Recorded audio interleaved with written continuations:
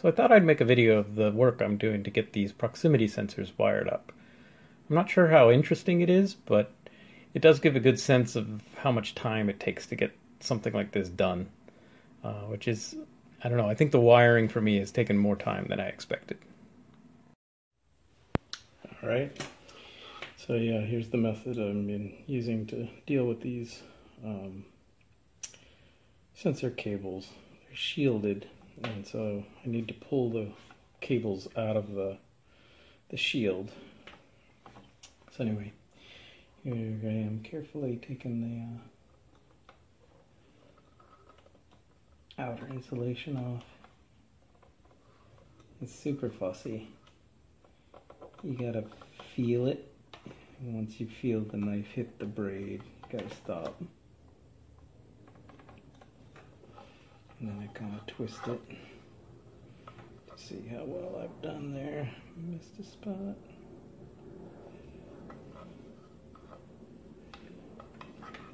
And then when I have good circumference, I just score the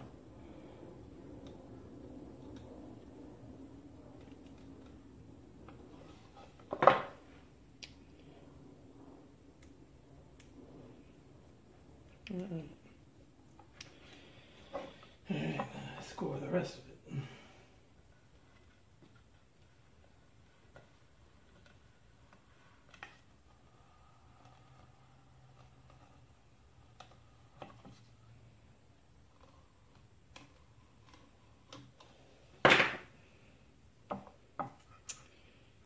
And pull it off. Sweet. Alright. So then basically I come down to this end and then just kind of try to loosen there's a foil sheath underneath this webbed sheath. And I'm just trying to loosen the webbed sheath. So I hold on to the wire and the foil sheath, and I just try to scoot it up. And then you make a lot of slack here. I'm just trying to bring some slack up to this apex here. And then I use a pick to just sort of pick out a hole here.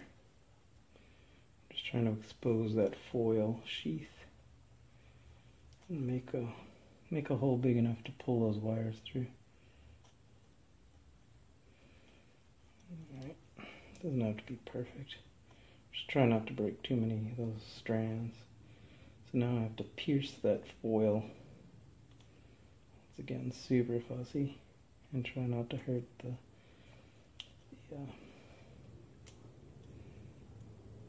insulation on the inner wires.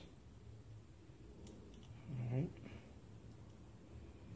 And when I can, gently get underneath one of the wires. Try to coax it out.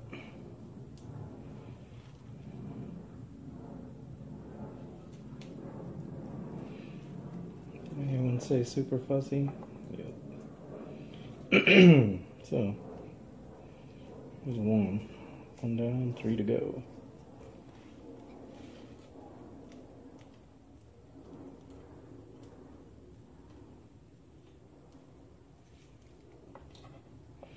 So yeah, ultimately that's the cost benefit.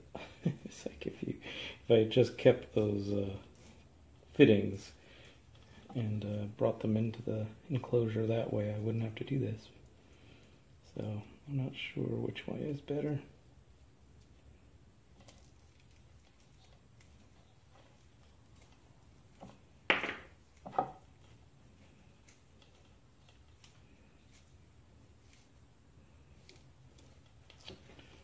Alright, don't forget that blue one.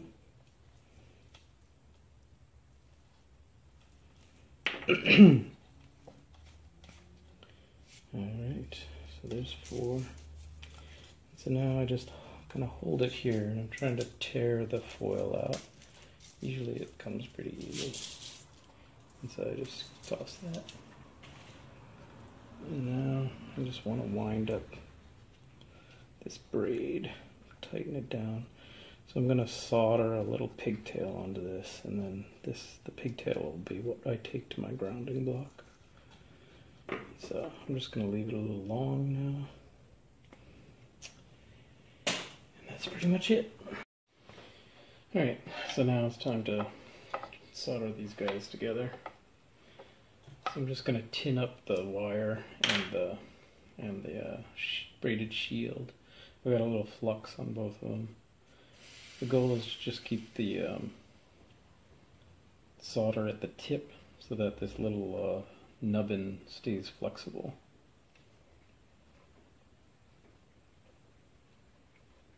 Ideally, you shouldn't touch the solder to the tip. You should let the tip heat up the item you're trying to flow the solder to. Sometimes needs a little solder to get things going.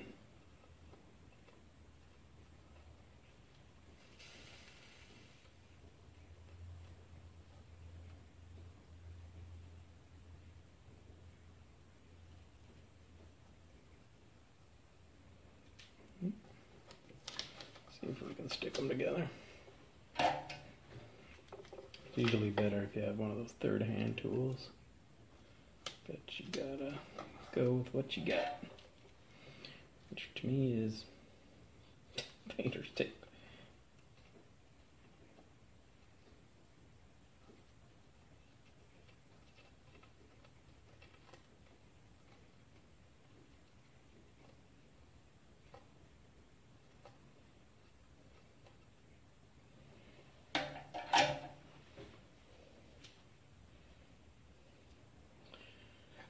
So yeah, the goal is for the little nubby. You want a good solid connection that stays flexible. So I'll put a little piece of heat shrink over that after I get through all of them. So yeah, a little heat shrink. Ideally you just want them to lie flat so that if the bundle has to go back together, you don't want them chafing. If you have little nubbies, you can kind of cut them off. Mine's going to be inside this enclosure, so I'm not too worried about it.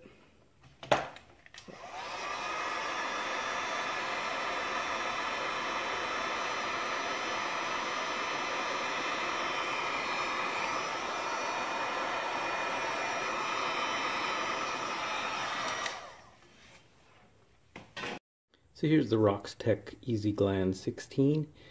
So there's 16 entry points for cables here. So there are 8 of those blocks. I'm essentially in the process of getting everything in here, and I can show you a little easier on the bench. So these are the one of 8 modules, and I've already taken out some of the leaves. So these little leaves come out. And then they have a lubricant from made in Sweden.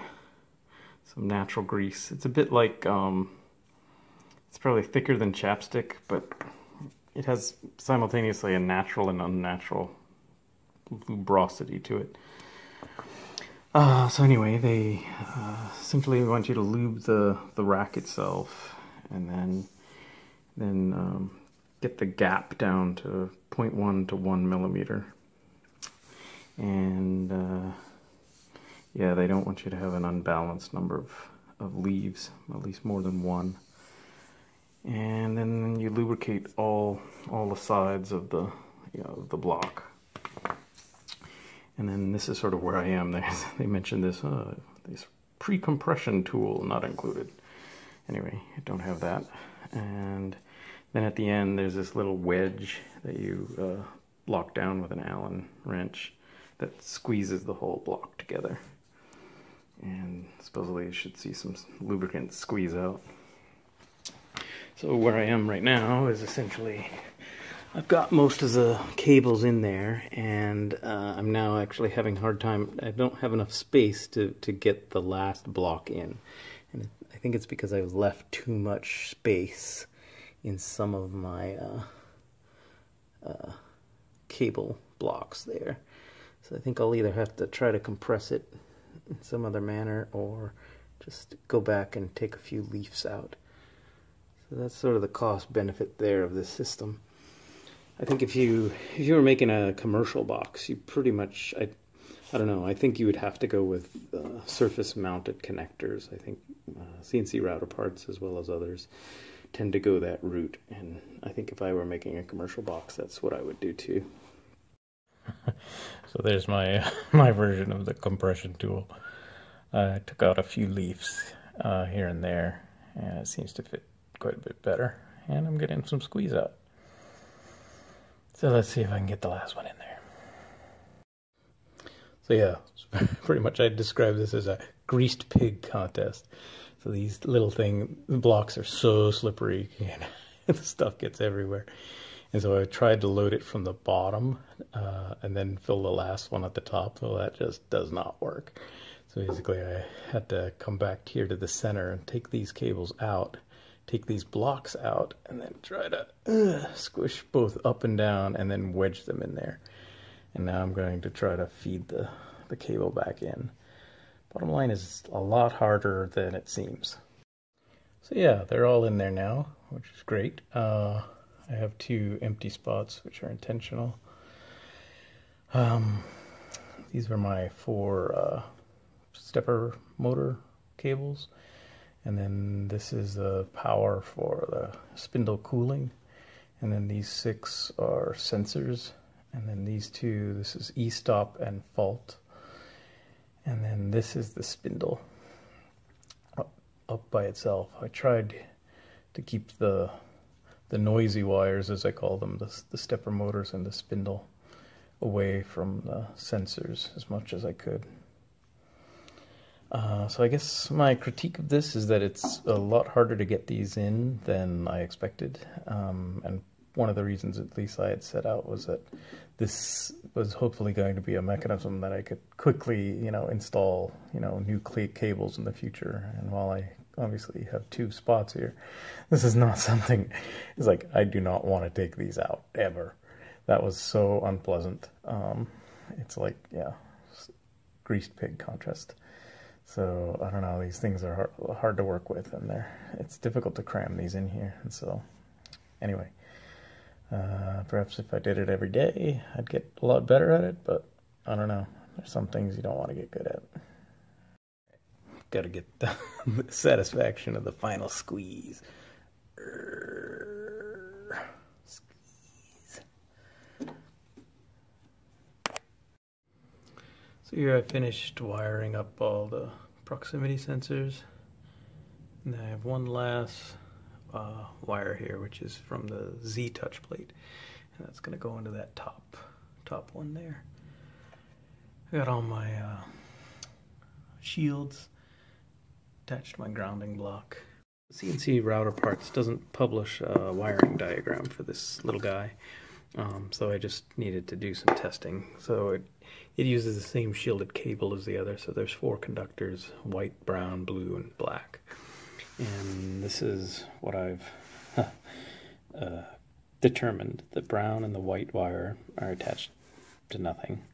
And the blue has continuity with the magnet, this little guy.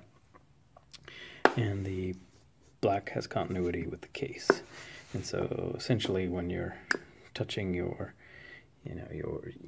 attach this magnet to your spindle, and then the tool touches the plate, thus pulling your input pin to ground. So pretty much works just like the proximity sensors, with the absence of the need for any power. So it's good to know. Alright, so that's pretty much all the wiring done. Yeah, it took pretty much a full, full day, basically 5 hours here on the floor to do that. So yeah,